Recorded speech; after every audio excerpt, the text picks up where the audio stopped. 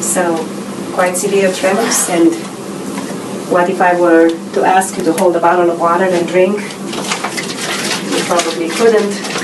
And can you tell me your name now? The name is Marilyn.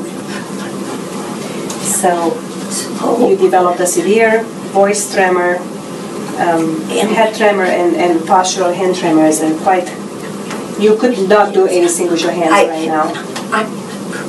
I can't write or eat, and I notice now shaking is worse as time goes by.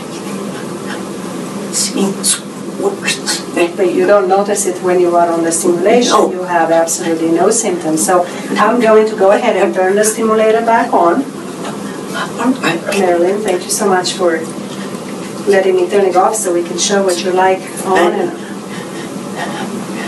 there you go. Back on the stimulation. Thank you. It's a lot better. It's a lot better. You forget how severe your tremors are unless you turn the stimulation off. I am just so grateful and so used to it. I don't even think about it. Diagnosis of essential tremors. Yes. And DBS. Yes. How old are you now? 77. Okay. So when were you diagnosed with essential tremors? About 7 years ago.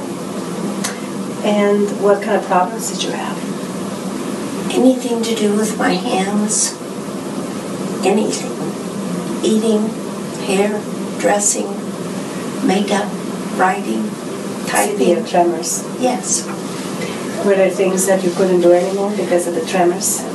My job was drawing diagrams in part, and so it affected that as well as everyday living. So medications were not helpful? None at all. And you had side effects? Yes. Yes. Okay.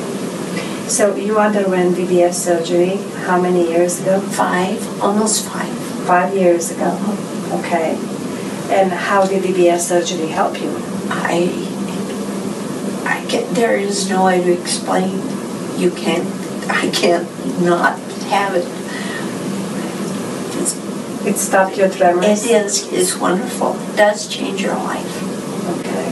So now you can use your hands and do all the things, anything you want. Anything. No restrictions. No. Okay. Not a thing in the world. I just have grown to take it for granted.